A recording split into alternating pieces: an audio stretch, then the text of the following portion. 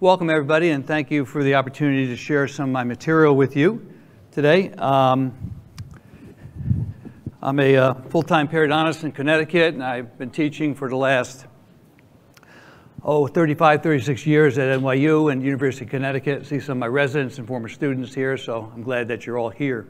And what I'd like to do today is share some of my experience with bone regeneration over the last 30 years of doing regeneration, and talk to you about some of the techniques both around teeth and with dental implants. A lot of the things that I'll be talking about are similar to what Bobby Horowitz was talking about as well, so we share some of the same concepts. It's my email up there. If you have any questions, you can email me and I'll be happy to share this presentation with you if you'd like. Now, before I go on with a little shameless self-promotion, I have a book coming out, and it should be out in about 3 weeks. And this has been my life's passion. It was my COVID project. It's called Treating People, Not Patients. And it's all about bringing hospitality to medicine and dentistry. And I think that without that kind of relationship that we have with patients, that we can't get to do some of the cool things that we are talking about today. Without the relationship, you don't get to do the treatment. And it all starts right there. And also having good relationships helps people heal better. And one of the last slides of the presentation, I'll give you a copy of my first chapter, both in audio and PDF. So this is a triangle that a lot of us have seen. It's a famous regeneration triangle or triad. Sam Lynch wrote this in his book in 2008. And for regeneration, what regeneration means is if you remake something that has been lost. It could be soft tissue, hard tissue, muscle, nerve, which is very difficult. But for regeneration to happen, you need three things. You need living cells. Someone has to be healthy. They got to be alive. Now, we do a lot of teaching, cadavers. I take my residents down every year to a cadaver workshop. We spend one day. And some of my residents are really good surgeons. They do some beautiful bone grafting. But I've yet to go back and look at any of those cadavers 6 years later and see any bone after they've done the graft, because there are no cells. You need live human being for that to happen. So our graft does not create cells. What the graft is a scaffold. It's a scaffold for which cells, living cells, can grow across. And then we have growth factors, which are signaling molecules. You don't need growth factors for a graft to work. They're endogenous. They're in the body. But we do add growth factors. BioXclude has growth factors in it. There are many other growth factors that we can purchase and buy. Recombinant PRGF, bone morphogenic protein, and then there are the ones that are in the body. Emdogame's another one that we can purchase. So they sort of supercharge our grafts. They don't cause the graft to regenerate, but they speed things up. Are they necessary? Do you need PRF? Do you need PRP? I'm not going to comment on that, but they may help a little bit. They'll decrease inflammation, but you're still going to get healing even without that. So when you're doing a bone graft or any sort of regeneration, mostly bone, you have a choice, like what kind of bone do you want to use? And there are many different options. There are hundreds. You'll see that on the floor, the exhibit floor pretty soon. There'll be many different types of grafts that are there. Allograft, xenograft, synthetics, and of course autogenous bone. And then there are different types of membranes that we can use. And there are different types of growth factors. There are more choices in bone grafting than there are at Starbucks. And if you look at Starbucks, you have 68,000 choices of what to drink there. I would never be able to be a barista, because I have to do what the customer wants. When I'm doing bone grafting, I don't have to do what my patient wants, because my patient doesn't really want to graft, do they? They want to look better. They want to feel better. They want to be healthier. They want to have a nice smile. They don't know anything about a graft. So it's really not up to them. It's up to me, because I have the expertise, because I've been doing this for a period of time. So the different types of grafts we have autogenous, we have allografts, xenograft, and synthetics. In our practice, most of the regeneration that we do are used with probably allografts and some autogenous bone. I don't use any xenograft in practice, almost none. So the most popular xenograft would be BioOs. I use very little BioOs. Actually, and I don't use any. I have, and I don't use it because it sort of sits there, and I know people get great regeneration with it, and there's plenty of literature on it. But in our practice, I use the allograft, and I get good results with that. I don't feel I need to add the xenograft, although a lot of people do and have good results. So what I'm going to share with you today is not the way to do it. It's just the way I've been doing it to get the results that I'm going to show you. because everybody does it differently. I just read an article on antibiotics in Periodontics and in Journal of Periodontology, and I think there are like 500 different protocols for antibiotic therapy. There's more protocols for graft therapy, that's for sure. And membranes, there are even more choices. We have, again, the 4 categories: autologous, patient's own blood. I don't know if this is a membrane, but some people say it is, PRP, PRF. Eduardo Anichua from Spain talked about it being a membrane. I don't think really the patient's own blood spun down as a very good membrane. It doesn't stay very long. The allografts, you have pericardium. Get that human pericardium. We use that in our practice. There's placental membranes, BioXclude, acellular, dermal matrix, made by various companies. And then we have synthetics, different types of synthetic membranes. The old Gore-Tex was the standard synthetic. It's not made anymore. And then we have titanium mesh, which a lot of people use. And then, guide or EpiGuide. And then the ones from animals are bovine and porcine. And these are probably the most common. Most people use bovine membranes. When I started doing regeneration, we didn't have resorbables. We only had non-resorbables. I started with Gore-Tex back in the late 80s. And they were difficult to use. Those of you who've been around for a while realized, that was our only choice. Now we have many different choices. And for growth factors, we have platelet-rich fibrin, PRP, PRF. I can't keep them all straight, but they're pretty much a spin-off of patient's own blood and taking out the white blood cells and red blood cells and utilizing some growth factors. The allograft would be the placental membrane, and synthetics would be, GM20 round recombinant PDGF and infused, which was bone morphogenic protein, and then you have Emdogain, which we all know as periodontists. So that's the host of what we have. And these are our choices, And if you look at the different variations of choices that we have thousands, probably millions of different choices that we have. If you put that together, all the permutations of these grafts, there are millions of different options that we have, and that's why it's so confusing, and that's why we have all these different rooms and all these different products and all these different hosts that are showing different ways of doing things. One of the things that I'm proud of is what I do is not that hard.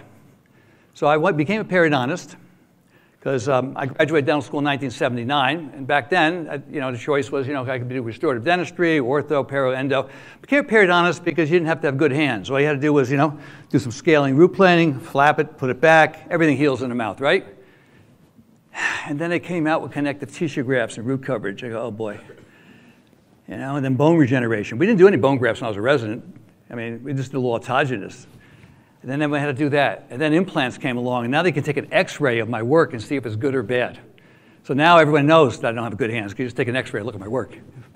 So my brother-in-law was an orthodontist. He used to call me a gum gardener, and he made fun of me all the time for becoming a periodontist. But it's changed a lot in the last 35, 40 years that I've been practicing. I've been actually out of school for over 40 years. And I'm one of those old guys that I used to look at when I came to the meetings. When I first came to the meeting, I was talking to some of my friends here. I used to walk in the meeting, I see Bob Schauhorn give Bill Becker, a big hug, and Bert Langer, who first time I met Bert, I was telling Bobby Butler about this earlier, my hands were cold and clammy. Now, if I see a movie star like Brad Pitt or something, I go, hey Brad, how you doing? But if I see a famous periodontist, I get nervous. So I was nervous when I first met Bert Langer. And I just gave him a hello in the hall. And it's, now he's older, and so am I. And I see some younger people here. And that's the way it works. That's a good way it works. I didn't design it. So we're going to talk about 2 things today. We're going to talk about GTR and GBR. GTR is guided tissue regeneration, and that was developed by a periodontist, Stu Niemann, from the Göteborg, Sweden. He published that famous article, I think it was 1981, with a little membrane around a tooth, and they grew some bone vertically. And did it with a little millipore filter in the lab. And that's what started. And then Jan Gottlow started to develop it, and others early in the 80s. And I actually took one of my first classes from Jan Gottlow and a guy named Jerry Kramer, who probably nobody knows anymore except some of the older people. And that was cool. That's how we started doing it. So let me share with you a little bit of GTR. And this is actually it's 1982. This is his original article where they placed the membrane between the soft tissue and bone. And it was one of the first forms of tissue engineering in dentistry. And it was started by a periodontist. And what it does is it handicaps the soft tissue. Soft tissue grows faster than bone, as we all know. It grows at about 1 millimeter a day or thereabouts. And bone grows maybe 1 millimeter a month. I'm not sure if those numbers are accurate. But we just know soft tissue heals faster. If you have sutures in, when do you take the sutures out? A week, 2 weeks. You break your arm, cast stays on for what? 2 months, 6 weeks. But the bone's still not healed. Complete healing of bone takes almost a year for it to turn over and turn over. So bone is a slow grower. So we want to give it as all the help we can. And that's why we use the membrane, because it makes a compartment, 2 compartments, one for soft tissue, one for hard tissue. And this is the original guided tissue regeneration. And there are 6 tissues involved with guided tissue regeneration. You have the bone, you have the periodontal ligament, you have connective tissue, you have epithelium, and then you have dentin and cementum. And it's an open system, so bacteria can get in here. Guided tissue regeneration is harder than guided bone regeneration. With guided bone regeneration, you only have 3 tissues. You have soft tissue, epithelium, connective tissue, bone. And usually, it's a closed system. So this is easier. Guided bone regeneration should be easier than guided tissue regeneration. It's most difficult to regenerate here. So this is a tough case where it's the anterior part of the mouth. We have about a 7 or 8 millimeter pocket on the mesial of the lateral incisor. You already have papillary loss. If that tooth comes out, what do? You can do a ridge augmentation and maybe an implant, but you know where the bone is here. We're not going to be able to get the bone to come up to here. That's impossible or very difficult. I certainly can't do that. You could do orthodontics and be very complicated about it. Maybe you need endo, and then you need more restorations to pull this thing down. You could do a bridge, but you're going to lose all this. You can try to regenerate this. So all of the options, this case we can talk about residency program for a long period of time. There are many different options. So when I see this patient, I have to inform her. I said, you know, you're probably going to have an aesthetic defect. I can try to regenerate some of the bone in that area, but I can't guarantee we're going to get any more bone. And we may actually have an aesthetic problem. But first, I want to try to save the tooth. You know, we're saving more teeth now. You know, the pendulum always swings back and forth, right? You're going through that in the United States and in the world right now. The pendulum's swinging one way politically, come back the other way, you know, back and forth, you know. It's that way in dentistry. So whatever people are talking about up here, don't believe them. They're going to be talking about something differently in 10 years. So I don't know if that's completely true. But the pendulum right now, and I'm happy for it, is swinging towards saving teeth among people who do a lot of restorative dentistry. Not everybody wants to save teeth. A lot of people are taking out a lot of teeth. And as P.D. Miller, one of my mentors, says, more teeth are lost to titanium than to periodontal disease. This is a famous quote of his. And I don't know if he's right or not, because I have no data for that, but we do take out a lot of teeth. Does this can be savable? It might be savable. So let's give it a shot. And this is how my technique is. Notice that this calculus down here, and I noticed that Bob Horowitz quoted Stombaugh before I got up here. And you cannot get down very far scaling a root plane, maybe 4 millimeters, maybe 5. But you know, your curette may get down this far, but this may feel smooth. If you're doing this blind, you may think that you have all the calculus.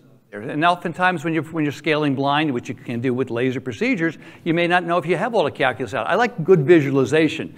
But if I get good visualization, that means I have to pull up a flap, and then I make up more recession. So there's always this balance. Do I lay a flap so I can see, or do I just feel that it's completely gone because tactily it's smooth? And this felt smooth to me after scaling and root planing. And I did the scaling on that patient. But she still had a pocket, and it wasn't healthy. So I laid a flap, and we made an incision, well, you know, 1 tooth distal, but I don't touch this papilla. I try to touch as little papillas as possible when I'm going into that area. So we lay an incision. We come in here. It's a palatal approach, which was described years ago by Frisch, but modified by others, including myself. In an article I published a few years ago on a palatal approach, saving the anterior teeth, and we get into this vertical defect. And we're not going to get regeneration up to here. It just doesn't happen because we don't have a blood supply up here. We don't have a periodontal ligament. But perhaps we can fill this defect, this little defect. So what do? What's our treatment plan? We clean it. We have about a 7 millimeter defect into that area. It's a 3-wall defect at the base, then it becomes a 2-wall, then a 1-wall. So the base of that is going to fill.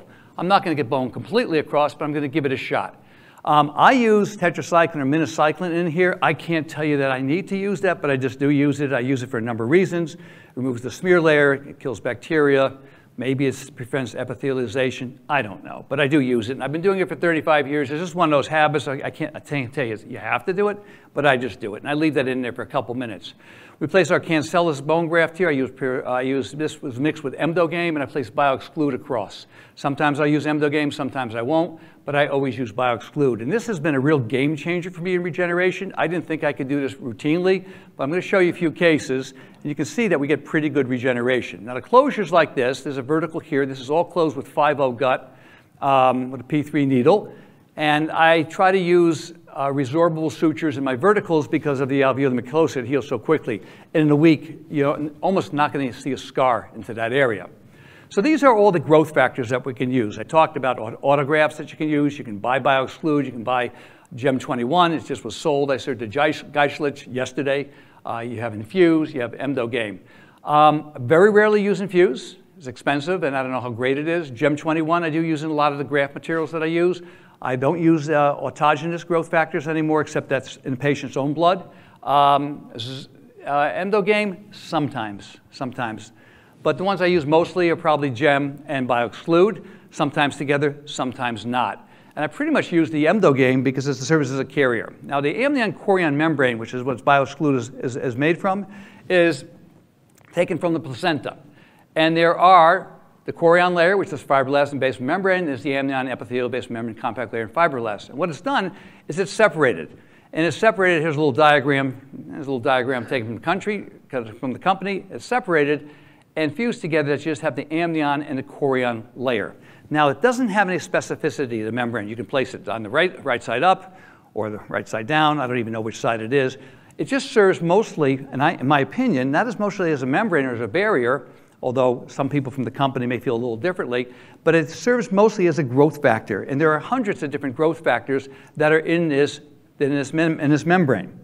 And what I've found, especially in this technique, I get very good regeneration. So here's the before, and this is about 6 years later.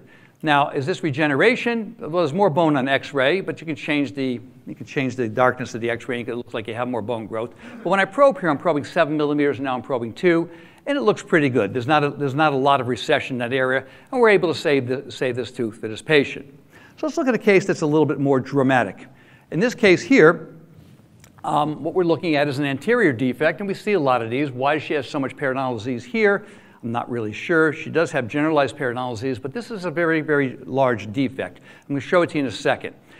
Again, our approach for this type of defect is going to be a palatal approach, and when we expose that, we can see that we have, maybe about 12 millimeters of bone loss interproximally. There's a little bit of bone still left on the mesial of tooth number 8. Tooth number 9 has complete bone loss. We place some cancellous bone into that area after we clean it. We scale it and root plane it, and you can place an antibiotic up there, or you can place EDTA, some people do, or nothing. I mean, I talk to a lot of people that do nothing. I don't think the data says that it's that important to put something up there, but my thing is tetracycline, or now minocycline. And then we place the BioXclude membrane. Now this membrane, I used to cut it and try to fit it, and I used to spend hours trying to get this thing in there.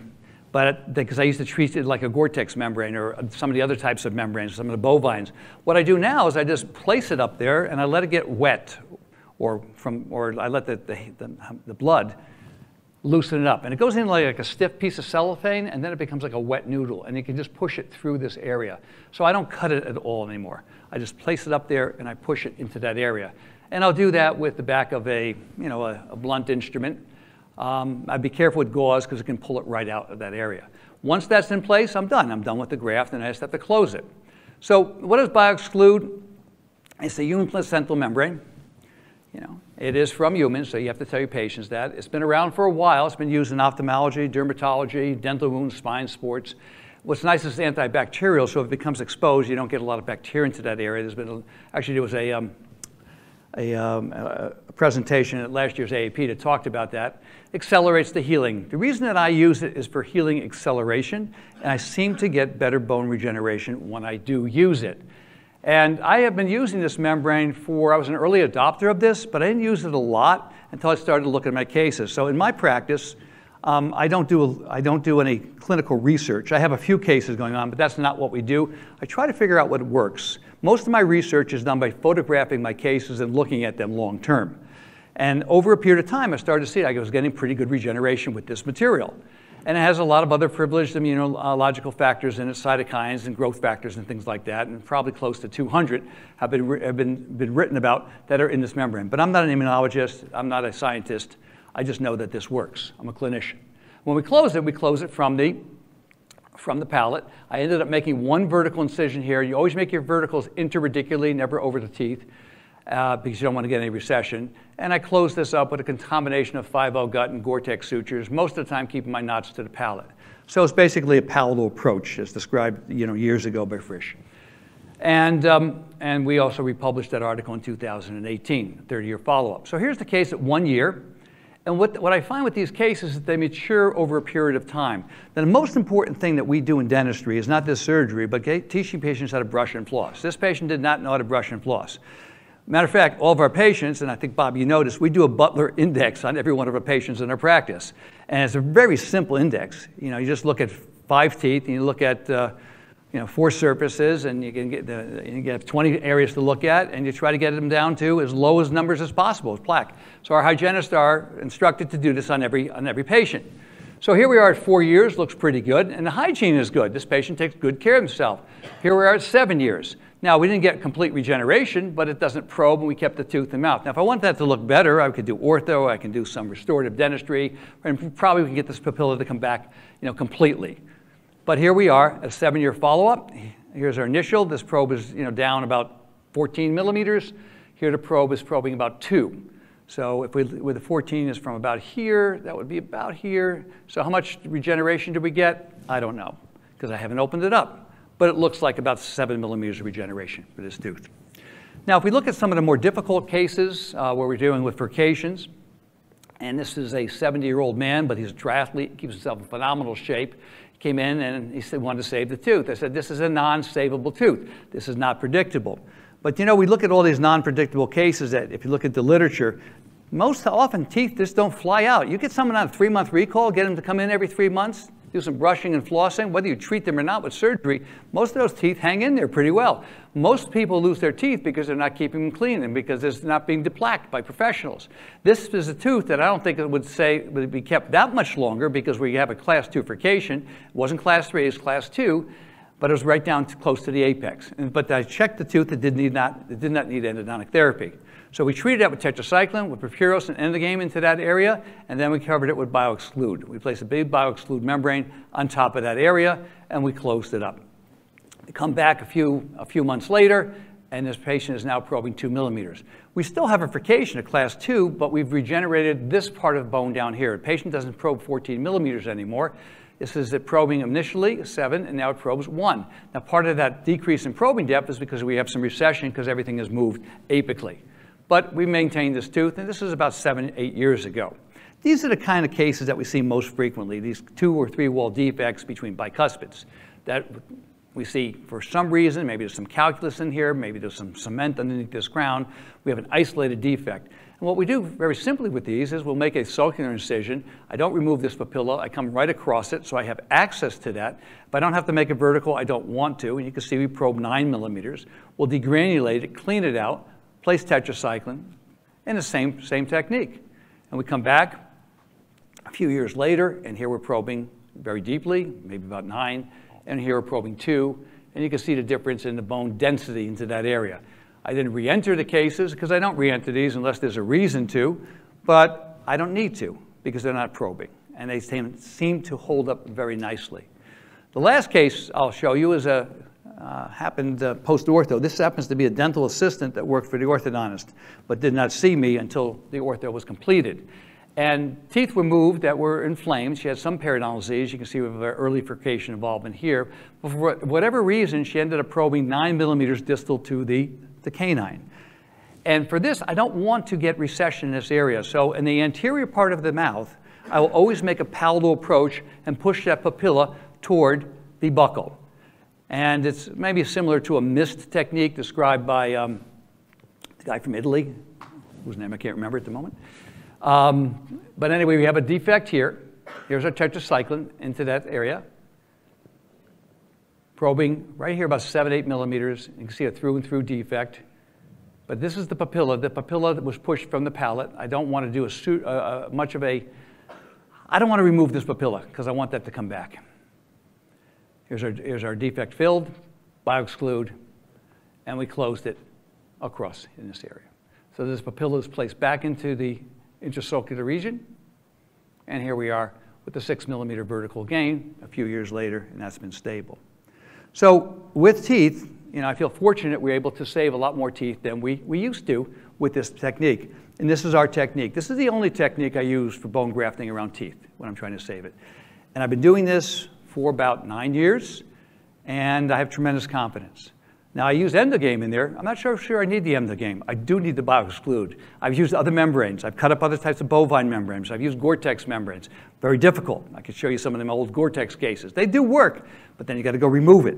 Removing Gore-Tex or cytoplast or Teflon membranes is difficult to do, and it adds another bit of morbidity to the patient.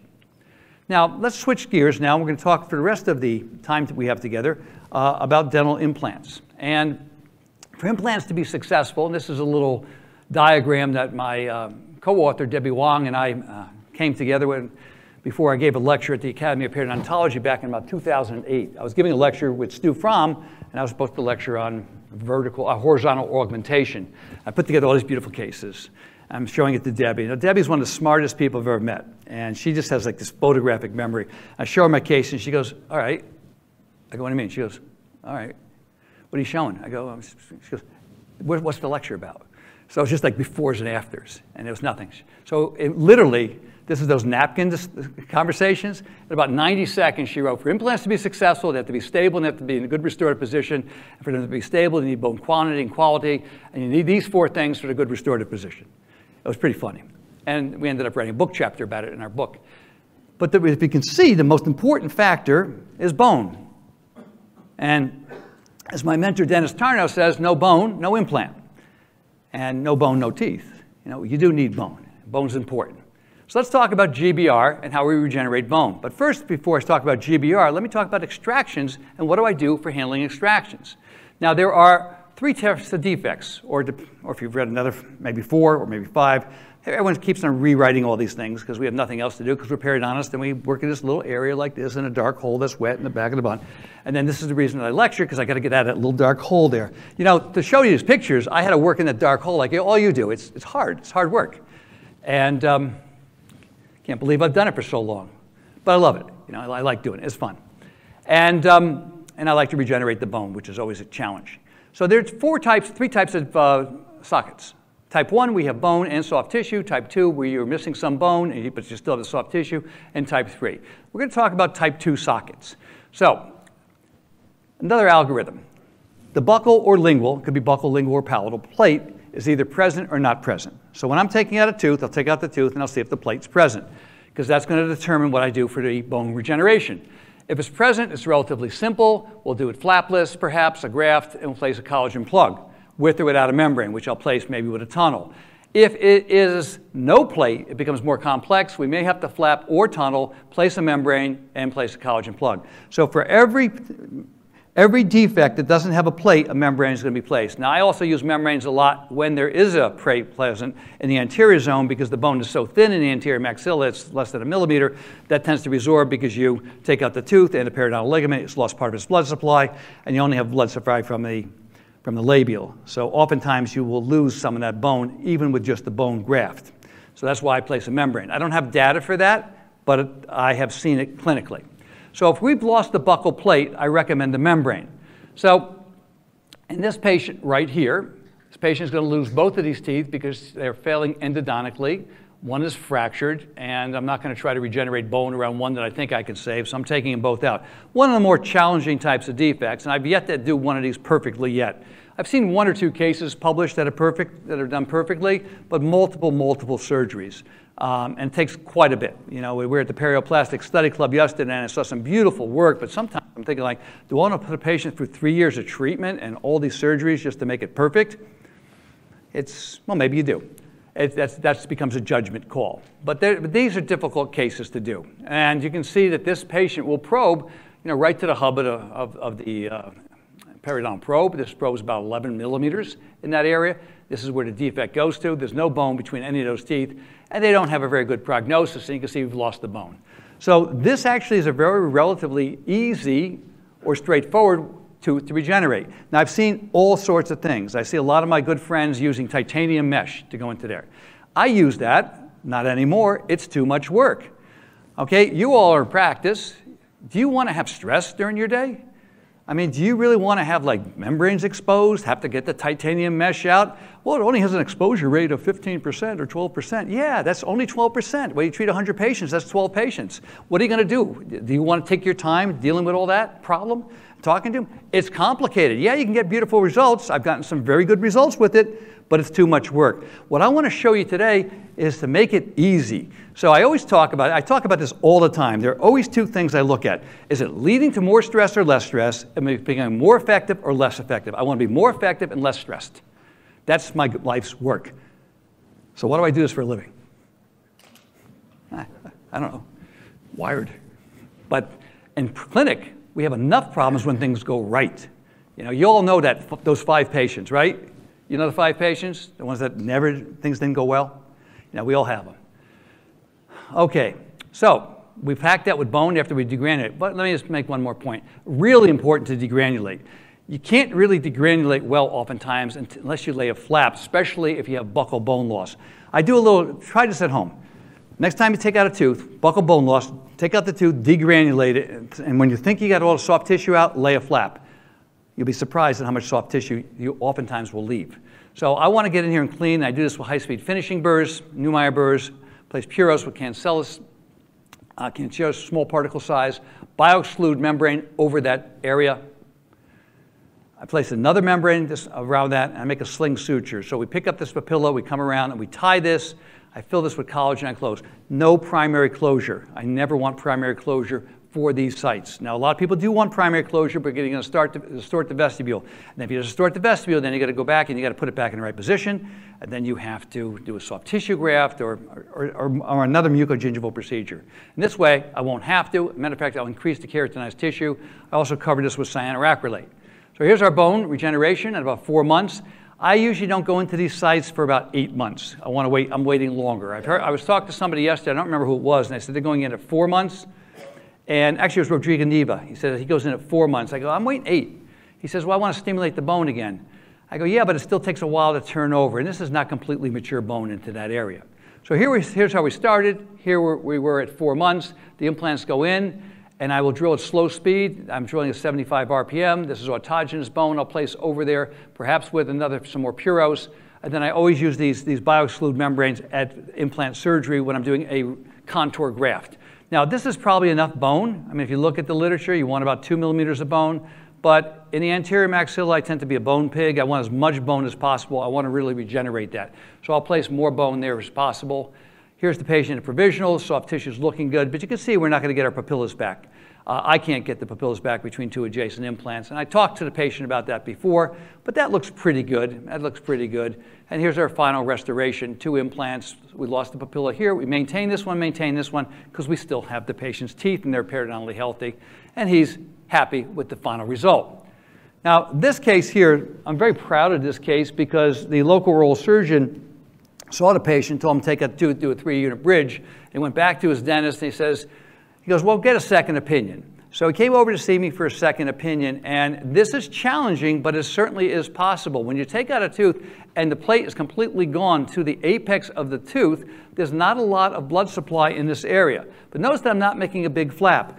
Now, I've trained with some surgeons that make really big flaps to do large rehabilitations, but I don't think you have to make it that big because I don't want to distort the blood supply and I don't want to cause recession on the adjacent teeth. But I do make verticals. I do a lot of verticals in the anterior maxilla. I'll make a vertical interproximally at a right angle, degranulate that very well, place in here Puros, in this case it had gem in it, and BioXclude into that area, and the membrane. This is an OsteoGuard membrane, which is a bovine membrane, but almost any membrane will work into that area.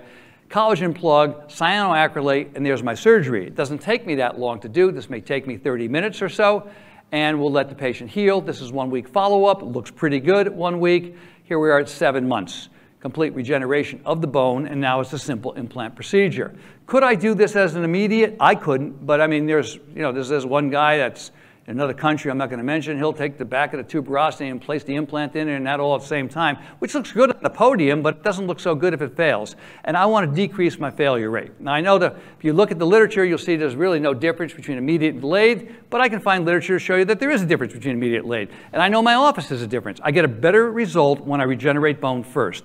And it allows me another opportunity to place the implant in an ideal position and place bone around that if I want to augment that even further. So here we are at 7 months. I'll place the implant into that area, and then I'm going to wait another probably 4 months. I do use stents for almost all my implant procedures. I know guide, if you look at the literature, guided works better than non-guided in terms of accuracy, but okay, let me address that right now. Let me address the elephant in the room. Do you remember the guy that landed the plane on the Hudson River? Remember Sully? Okay? If he did guided plane landing, they'd all be dead. Okay? They told him to go back to Teterboro. They weren't going to make it. So he made a decision. So I'm Sully. I want to save my patients. I do guided. I also play Frisbee. Frisbee costs what? 10 bucks? A guide? 500. They're $500 Frisbees in my hands. Now I've tried. I wrote one of the original articles comparing cone beam CT scans to periapicals. It was like 30 years old. I wrote that with Bob Fiella and James Abrahams, an MD. And I've tried to do guided. I'm just too old to get it. All right? I'm working on Instagram, but I'll probably get Instagram before guided. All right, so here's the final restoration. There's the tooth. We get good bone regeneration. We're able to save it. Let's talk a little bit about ridge augmentation. I'm just going to show you a simple case. This is what I do a lot. I'll drill this site here, take the autogenous bone from here, place it labially, and then place just a BioXclude membrane. I usually perforate the bone there before I place that to open up some of the capillaries in the bone and get it, because this is, cortical bone, doesn't have much of a blood supply. I'll place that in there, I come back and I get this kind of bone around it. Simple, relatively simple thing to do. So I use BioXclude around implant placement at the time of implant placement. I use it for bone regeneration. I use it for large ridge augmentations. This is a relatively large ridge augmentation. We did a ridge augmentation in the mandible and did a little hybrid here, single implant here, and she is going to be losing all these teeth. So we took all those teeth out, and this is what she looks like. And I placed a couple tenting screws. Now, a lot of people might do this with block grafting, with titanium mesh. There's a lot of different ways to handle it, but I ended up using this relatively simply. Now, what I did do, as you notice, is a very large flap, because this is a large area. Again, I want to be able to get mobility to that flap to be able to close it. There's a cortical cancellous allograft mix. I'll mix putty with cortical chips and cancellous bone. This is all allograft. Place some gem in there too. Place a BioXclude membrane over that. Usually I'm going to use 2 of them for this area. And on top of that, I'm using a double membrane technique. Close that whole area up. This is done at the time of extraction, by the way. And notice that I don't have primary closure. This really bothers a lot of people, that I don't get primary closure when I'm doing these big grafts. I do want primary closure if I'm doing ridge augmentation without extraction, but at the time of extraction, I'm not going to do it because I don't want to distort the ridge. And I'll wait in there. I think I waited about 9 months. Yeah, here we are at 9 months. Take out the screws, and I'm able to place in implants around that area. We're staging this case. We're going to load the implants. Then we're going to take out the 2 canines. This case is not done, but we've loaded the implants. So here we are before, and here we are at 9 months later when the implants go in. But if you look at the bone, it's not completely mature. If I look at this bone when I expose this bone in about 4 or 5 months, it's going to turn over again. So there's something called sigma. It's about every 4 months bone turns over, and complete maturation lasts about a year. Now, Istan Urban, who I've trained with, he doesn't go into 8 to 12 months now. He does not do a lot of immediates. When he places his implant in, he waits another 4 months. So a lot of his implants are 16 months after the original graft by the time he exposes them. So take your time. I'm not in a rush. My patients may be in a rush. If they're in a rush, I'll send them to somebody else. I'll use that patient as a weapon and send them to somebody who I don't like across town. I go, see this guy, see Dr. Jones? Why? He's a nice guy. You know those nice guys that aren't very nice? Okay, that's who Dr. Jones is. I just made that name up, okay? But I am taking my time. I don't want the stress of things failing. So here we are. The implants are uncovered. And then I took out these 2 teeth, and then we loaded those implants, and I've actually placed in 2 more implants, and I'm waiting for the case to be completed. Now, failing implants, we can use regeneration as well. Unfortunately, we're seeing more of them. I talked to a lot of the periodontists at this meeting already, and a lot of people are talking about how do you handle failing implants. I'd like to handle them by extracting them and regenerating the bone, because I don't have 6 to 8 months to see if the bone graft's going to work around an implant and then place another crown onto that area. But the patient really wants to save the implant. it becomes a judgment call. Do you want to save the implant? If I didn't place it, I don't want to save it. If I placed it, maybe I want to save it. But I usually work more conservatively with my own implants. Scaling, root planing, you know, maybe getting underneath there with some laser therapy. That probably doesn't make a bit of a difference at all, but I'll use it a little bit. And I'll clean it. Maybe I'll shoot some antibiotics in there and see what happens, and then hopefully the patient will die before that implant fails, you know? Okay, so this implant is going to be removed. The lady is miserable. This one has to be removed, and you'll see why in a minute. It's not placed in the right angle, and it's not placed in the bone. At least they didn't go into the nerve. I don't know if that would have made much of a difference, but there's 50%, 60% bone loss on the implant. You can see the angle. So the implant is going to be removed, and this is still integrated. As you can see, it's threaded. We'll place bone graft, BioXclude, another membrane, closed it.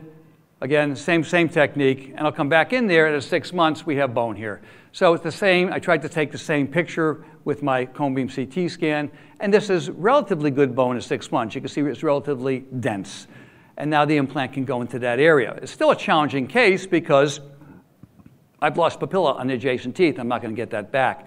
So I'm going to drill at 75 RPM, place autogenous bone labally, place another BioXclude membrane, and then we'll come back here. I actually did a few other things too. I did a connective tissue graft, which I hate doing, too challenging.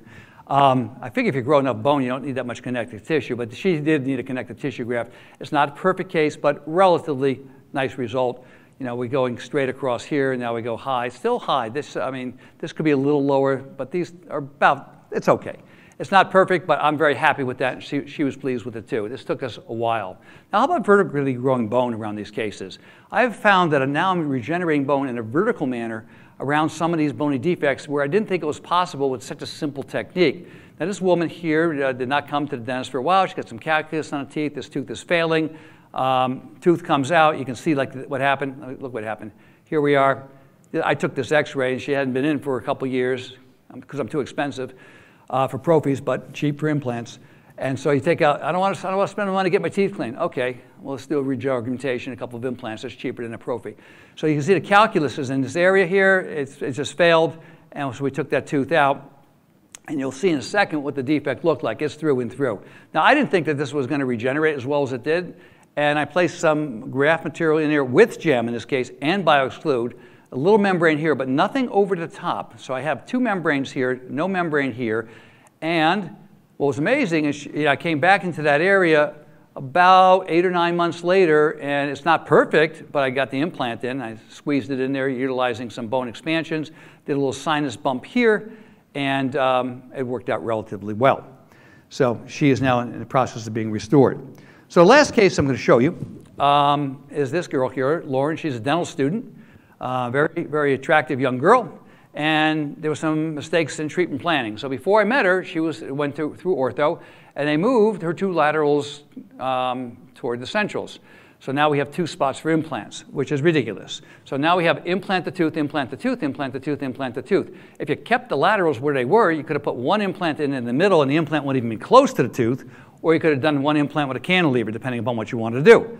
So because of her poor treatment planning, we now have a problem here, but she's got a bigger problem, and that problem is that she's got a paper-thin mandible. So thank you for the referral, young girl in dental school with no bone on the labial here, and Mike, please grow bone, place 2 implants in that case. So I said, okay, good. That's what she looks like. You know, so these teeth are ready to fall out. She's only 22 years of age. So she's a 4th year, actually no, she just graduated from dental school. She's 2 years out of dental school now. So this was done about 6 years ago. So we did a corticotomy in this area, which I do corticotomies for bone regeneration oftentimes without moving teeth, but I do make a lot of perforations in this area. It tends to stimulate, you get the wrap phenomenon. I'm going to cover that area with the bone graft material. Okay, this is a combination of cortical cancellous and a putty, because I want the stick there, and then I'll take 2 large pieces of BioXclude, cover that area, and then this is human pericardium, and we get primary closure. So we've already thickened everything up at that time, and this is her over the period of time. This is at about 2 or 3 weeks. This is maybe about a month. This is about a few months, and this is about 6 months. Well, actually, no, this is after she's restored. So let me show you the x-rays. This is her before, very thin bone. Do you want to place an implant in here? Nope. I don't even want to place an implant in here, okay, after we've regenerated it. I regenerate fairly good bone, but still, these very thin mandibles, and there are a fair amount of them, they're hard to treat. So we go into that area. She still doesn't have a lot of bone, but more than when she started. And I'm going to give you a comparison in a second. This is where she started. We were able to grow bone up the labial aspects of the teeth. We were able to augment the ridge into that area, create enough bone. I'm able to place 2 implants here and here. But again, another opportunity to regenerate bone. Place the implants. These are 3 millimeter, 0.4 millimeter implants. Bone autogenous bone here. More BioXclude on the outside. 4 growth factors. I mean, it's almost enough bone, but I just want to get a little bit more if I can. The more bone is better. Here she is closed, and here she is at 3 weeks, 2 or 3 weeks. Besides helping the growth factors to regenerate bone, it increases the blood supply to the area, so the healing seems to be a little bit better. And here she is restored, you know, with 2 implants and lateral incisors. And you can see the increased thickness that we have. These are the 2 implants here. And what she looked like before, you can see the roots are just peeking right through, and now we've covered those. And I just saw her about this summer at about 4 or 5 years post-operatively, and she's just about to open up her own dental practice. And she thanked me for her good work. I never told her that the treatment plan wasn't done ideally because these teeth shouldn't have been moved. But I probably never will tell her that unless she's sitting in the audience. I don't think she is. So I can just summarize. Understand the grafting triad, okay? Regenerate bone as early as possible at the time of extraction. The day you take out a tooth is the first day of implant surgery, whether you place the implant that day or not. Regenerated extractions, I heard a question before, whether there is an infection or not, I always do a bone graft. Consider growth factors, no plate, use a membrane, overbuild, bone growth first, then implant, take your time, follow biological principles. And as I promised, I have a little gift for you. If you take a picture of that, this is the first chapter of my book in audio and in PDF. I tried to get Brad Pitt to read it, but he was busy, and then I heard him do a test read. I didn't like it, so I read it myself. It was the hardest thing I ever did. I put my head in the box for 3 days and read with a microphone this close, eating peanut M&Ms, drinking Diet Coke. That was the good part of it, but I got it done. So I hope you enjoy that. And my good friend Bob Levine, who has been promoting this, which I thank him for, and someone who is pretty much one of my close brothers in Periodontics. And we took our boards together back in 1986, and we've been close friends since. And he and I practice very similarly. People are at the core of any business model. It's all about treating people, not patients. So thank you, Bob, for that. And if you want to follow me on Instagram, you can go ahead. This is me last week before I cut my hair. Okay, that's a whole nother story. And if you come to my lecture on treating people, not patients, I'll talk to you about neuro-linguistic programming and changing the way you look. So thank you, and I'll be here for a few questions if you like. Yeah. What is your thought process of how you're using multiple membranes?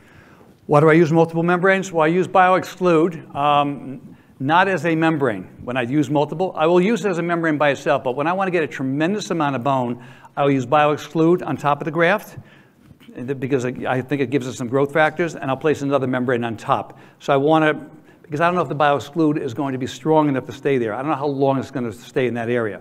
Now, the company may disagree with me because they say, well, all you need is the BioXclude, and that's all I need in a small graft.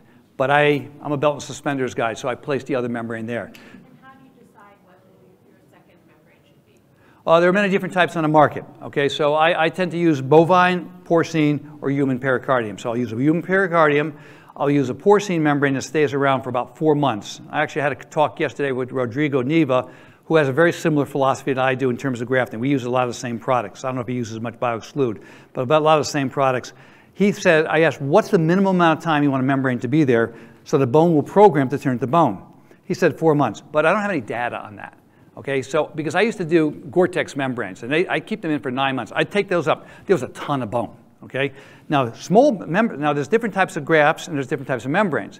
So like BioOs and BioGuide are used together all the time. Like you all know that. Why? Well, BioOs doesn't resorb very quickly. BioGuide is resorbed in a couple months. So you don't need the membrane to be there as long because the graft doesn't resorb.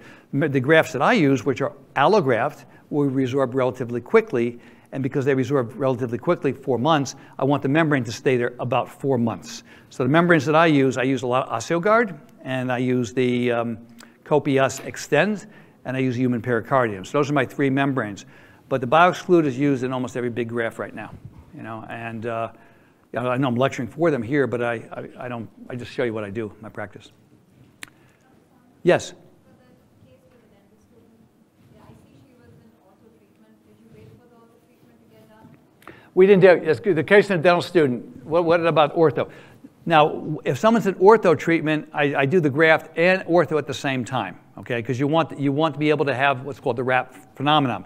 Because you're moving teeth, you're stimulating the bone, and you're grafting. So what the orthodontist usually does is they start to line up the teeth and begin the process. And once they have the bands on, or sometimes we do a lot with Invisalign as well, or our aligners, I do the graft, and we just continue immediately with the orthodontic care. Even if they're moving it labially, yes. But we're not moving it that fast, okay? Not initially. But most of these cases are being moved labially, right? Because they have no labial bone. In her case, there was no ortho done. They were done. They already messed her up. And then they sent her in. I go, leave the wires on. I'm going to graft around the wires, okay? No, those teeth weren't moved after that. Any other questions? Do I tack my membranes? If they are non-resorbable, like a cytoplast membrane, I will tack them. I very rarely tack these. Now, when do I tack? When the membrane is being placed near a muscle attachment, like the mentalis muscle here or deep here when the buccinator's muscle, and I'm worried that the tongue's going to move it, then I may tack it. I do a technique that Rodrigo Nieves, again, showed yesterday called the lasso technique, where I'll pick up, I didn't show you any of those today, where I'll pick up the periosteum on the buccal, take it over the membrane, go through the lingual or palatal tissue and bring it back. So I'll stabilize it that way. I don't think it's as critical to tack resorbable membranes. And none of these were tacked that you saw. I can show you ones that are, but none of these were tacked. When you do the procedure, the bone graft and the membrane by a natural tooth, how long, in terms of post-op, how long do you tell the patient to wait before flossing, or what do you have to do? Yeah, post-operative treatment, I'll put them on a mouthwash, usually Periodontics, Clarkson. I know a lot of people using a lot of other mouthwashes now. And then I'll give them a soft toothbrush at 2 weeks or 3 weeks. Usually I see them at 3 weeks. So at 3 weeks, I give them a soft toothbrush. Depending upon how well they're healing, if their plaque control is terrible, I'll tell them to continue for another couple of weeks. But I start having on a soft toothbrush then. I see them about 4 weeks after that. Then I start doing interproximal cleaning. Yes, yes. I was just going to ask, you're always using the BioXclude and the periodontics together in the corticotomy cases? I've had good results just with BioXclude. Question is, do I always use BioXclude and pericardium? At this point, yes. I haven't not done it. Maybe at some point I'll just use it on one side and not use it on the other side. I'm doing some research now with just a bone graft, a growth factor, and collagen, and we're getting some pretty good results. That's a belt and suspenders case. I get phenomenal results doing this. I'm afraid to take something out of the formula. Okay. Anyone else? Okay, well, thank you very, very much. Thanks for the opportunity.